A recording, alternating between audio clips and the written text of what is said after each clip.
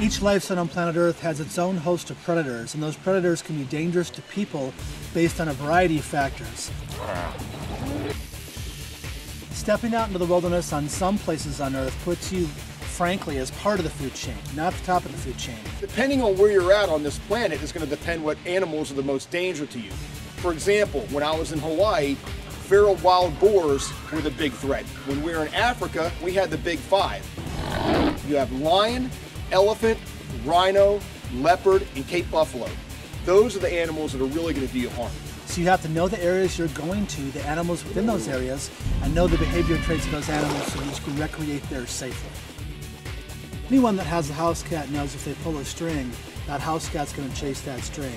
So as an example of recreating the areas with big cats, mountain lion, tiger, African lions, etc., clearly you wouldn't want to run because that places you further up on the food chain.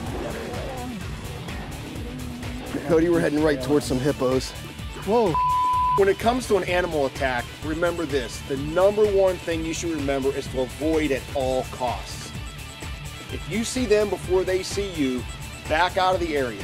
If you can't, the only thing I can tell you is this. Predatory cats such as lions are going to want to chase you if you run, and that's going to be your original thought, is to run away. Don't do it. At night, make a fire. Fires keep animals away.